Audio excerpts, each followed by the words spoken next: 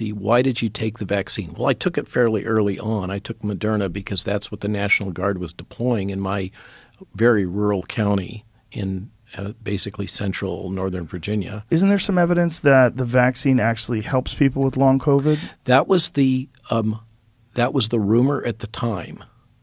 I took it for two reasons. I had long COVID. It was supposed to help with that. And I knew I was going to have to travel internationally to France and Portugal in the near future. Now, is there any evidence that the vaccine helps against long COVID? Or is there anecdotally, is there anything? Anecdotally, there was. And I have not seen a peer-reviewed solid publication or preprint that supports that now. But that was the active rumor at the time. And since then, what we do know for sure, well documented, if you've got prior COVID and natural immunity, you have a higher risk of adverse events from the jab. Now, the other part of my story that often gets overlooked, so I took 2 doses of Moderna.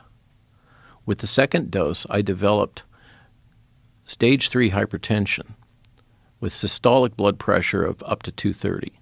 Okay, I'm lucky to be alive.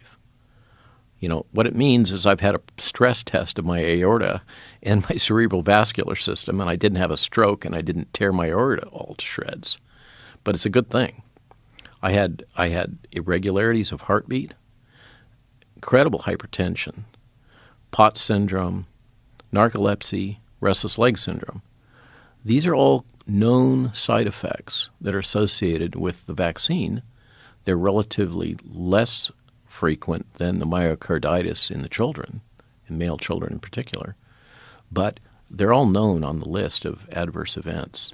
And it's very clear that people that have natural immunity have a much higher risk factor for this whole spectrum of adverse events if they get jabbed. Even though that's known,